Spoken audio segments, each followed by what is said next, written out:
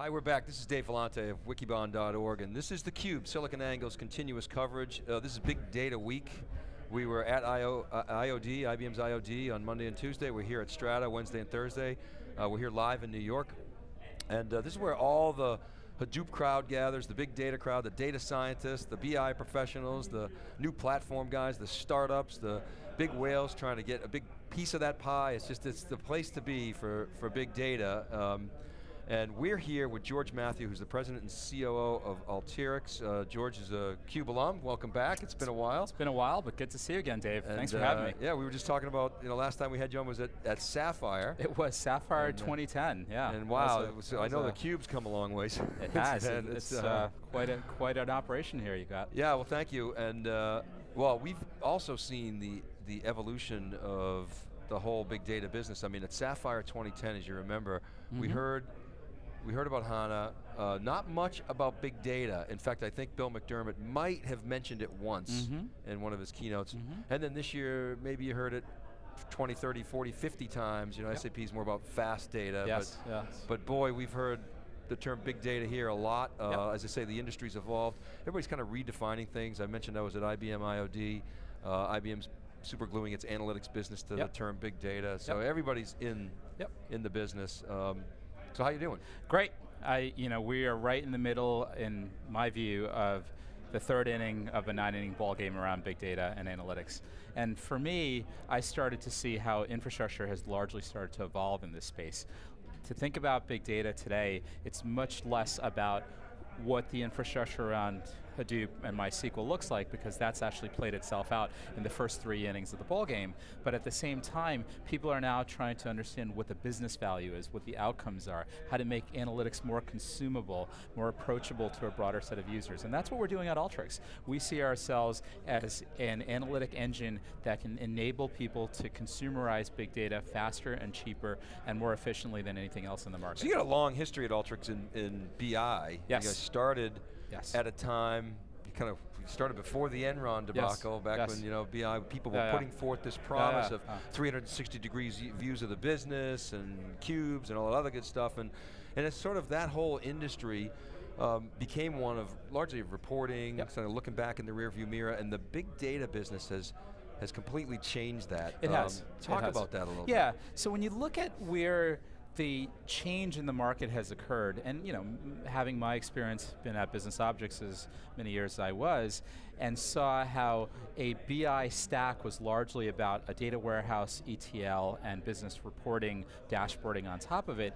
The challenge for the analytics space, it's not about being able to distribute a report to hundreds of thousands of users. The challenge is, how do you take all of the data that you need from inside the firewall, from outside the firewall, from social media sources, from cloud sources, package that and productize that in a way where you can get consumable insights out of it and share that to a broader set of users. And by the way, you want to be able to structure a solution where the single person, the data scientist, the data artisan, the data analyst, they can actually be the ones that are conveying results. So the biggest difference I see between the world of BI and analytics is that BI is about reporting the past. Analytics is really about thinking how a analyst or a data scientist convey the not too distant future and give results of what the next best decision should be, as opposed to reporting for hundreds of thousands of users of what the past was. Yeah, I mean, I've been maybe unfairly critical of the whole BI space, and because really those two things. One is it really was a rear view mirror looking activity, and it was important, especially again post Enron, it became critical, but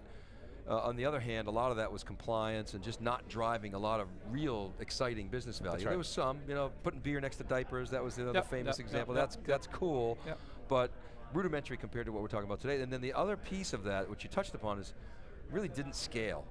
The adoption of BI was very much limited to those analysts that could really do things with the data, and then yes, put out reports. And I had another question, and I had to wait 6-9 months, and I had to fund it, and it just wasn't the right model. Talk about how that's changing and what you're doing in terms of participating in that. Yeah, so that model's radically different today now. So Dave, when you look at this market, the analyst has responsibility for making the next big critical decision. So I'll give you some examples of this.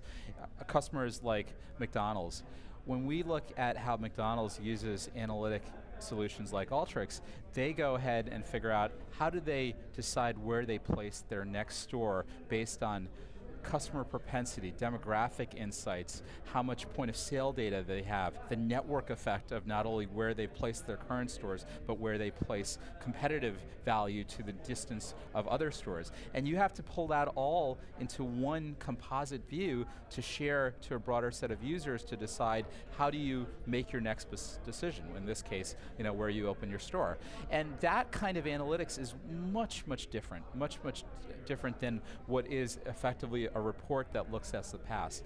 And so what we believe is you need the ability to take the analytic processing around data wherever it comes from, be able to package predictive analytics right alongside of how you package data along with the predictive capabilities, and publish that as a fully formulated application to share to a broader set of users. And the importance is that you got to have it be able to be done by one person, not by a team of or staff of IT managers and members to deploy a solution in, as you've stated, 9 months or a year, because you need that answer right away, instantaneously in the hands of that end user. Another interesting dynamic here, George, is that the old world is not sitting still. I mean, they've been disrupted before, they've seen this movie, and now they're really charging hard at this. How do you see the sort of old and the new? You're coming at it from a hybrid version of that. You got a lot of experience in this world. How do you see the sort of new fresh startups that are immature coming together with the big whales, and again, guys like you, the tuna in the middle. You got the whales, the minnow, and you're the kind of the tuna in between. So how do you see all those coming together? Well, anytime disruption happens in the technology industry, it doesn't happen where someone completely gets replaced. Effectively what ends up happening is that new things form alongside of the old things, right? So what we're seeing is a level of substitution. Let's give an example of this. So instead of actually doing a full-scale enterprise ETL process for your new applications that you might be standing up, what are you ending up doing? You're actually putting it inside of Hadoop, right? You're going ahead and using cheaper resources, being able to more effectively get analytics delivered to a broader set of users without having to go rely on the infrastructure of the past. So I think this is where you're not going to see the situation that anything that's new coming into the big data and analytics world is somehow going to replace or supplant everything that was before it. It's just that you have a new opportunity to solve problems that weren't possible before, right? If you wanted to combine, say for instance, telephony data around wireless signal strength, drop call volumes, and combine that together with information that is text processed and analyzed from, say for instance, a call center environment, and bring that together to compose a churn analytic, you couldn't actually do that. You had to rely on just the data that was inside of your call center to assume what the churn analysis was. But now you can actually combine sources of data together in a seamless way, and suddenly you have a better churn analytic model. Well, it turns out that 8 out of top 10 telecommunications wireless carriers in North America are using Alteryx for better churn analytics because you can do that. It's not like the BI reporting in that organization has gone away, it's just simply that we are solving a use case that hasn't been solved before. Yeah, so talk some more about the customer use cases. I mean, telco's a big one because of the churn.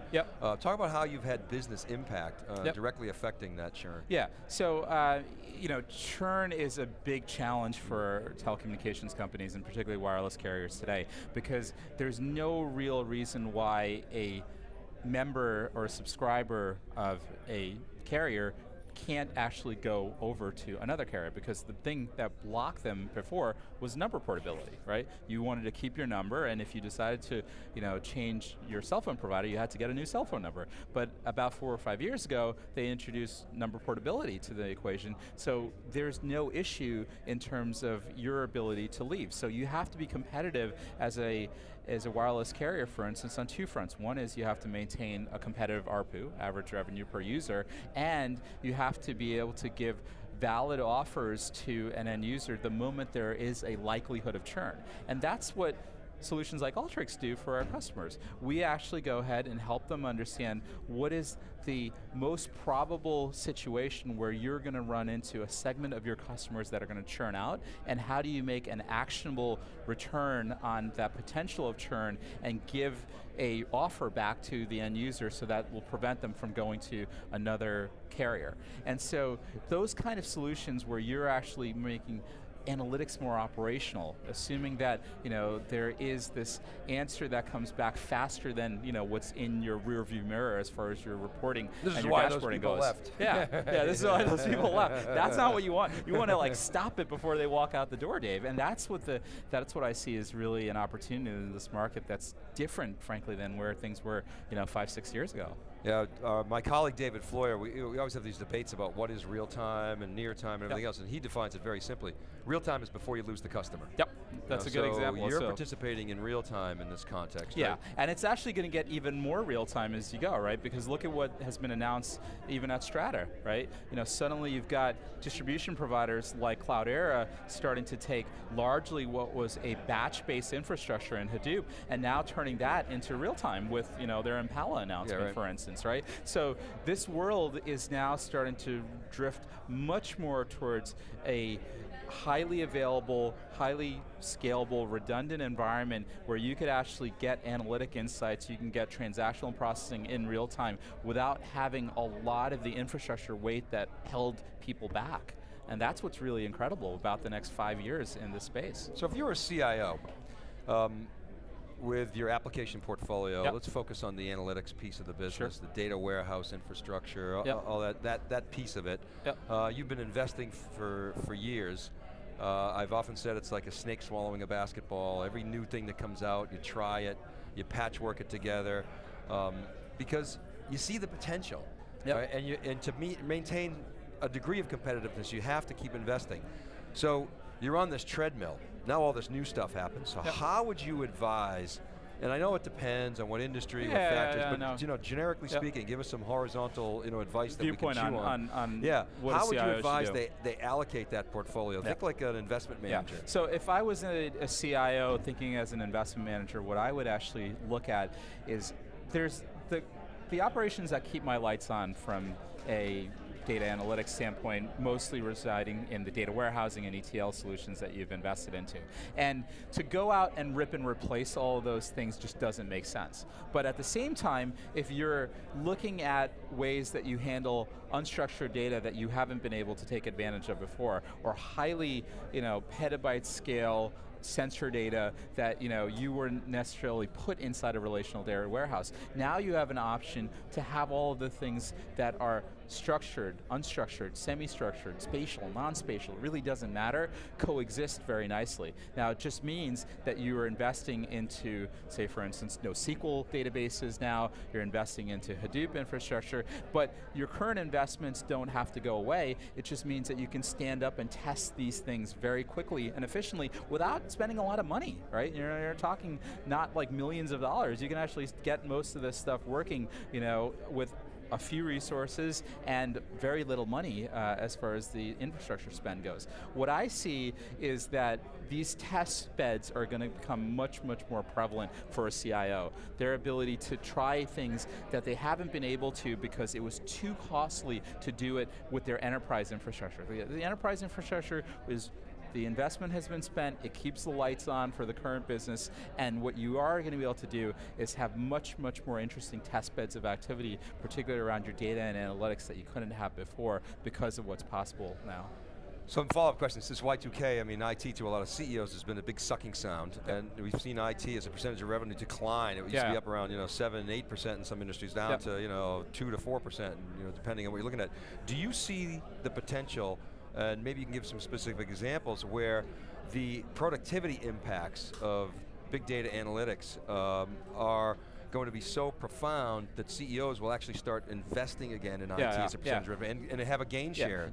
Well, one of the things that we talk and see about is the decline of IT spend, right? But let's actually look at that a little more carefully, because is it actually declining? I don't think it is, and here's why, right? What's I think is actually happening right now is that the discretionary spend that a CIO has on basically capital expenditures is going down the tubes, right? Because you don't have a lot of money to put more CapEx investitures other than keeping the lights on for the stuff that you've already invested in, the non-discretionary side of things. At the same time, the line of business is actually using their OpEx spend to spin up all kinds of interesting things, right? And largely that's happening through SaaS, right? Course, so when you look at where analytics as a service, right? Big data platforms like what Alteryx provides as a subscription-based service to the market goes, we're not selling to the CIO. Guess who we're selling to? I'm selling to the CMO, I'm selling to the VP of Churn Analytics, I'm selling to the head of RF Engineering, Shadow I'm IT. selling to real estate, the VP of Real Estate, and the reason why I'm doing that is because they have operating expense as part of running their business. Discretionary budget. I am giving a very viable solution that is packaged as a service, right? And they're able to consume that without having a big infrastructure and CapEx spend associated with permission. it. They just say, I'm over plan, I'm going to make this investment. So this is why I don't think IT spend has actually declined. It just so happens that the power base of who's actually spending on IT has moved, from the CIO to the line of business. And if you're a CEO, you're actually pretty excited by this, right? Because you can actually then control and say, hey, by the way, is this actually having a maternal and material impact to your business and the growth or profitability of your business, as opposed to just the cost of doing business. Right. All right, George Mathew from Alteryx, thank you very much for sharing with us your perspectives. We got to go.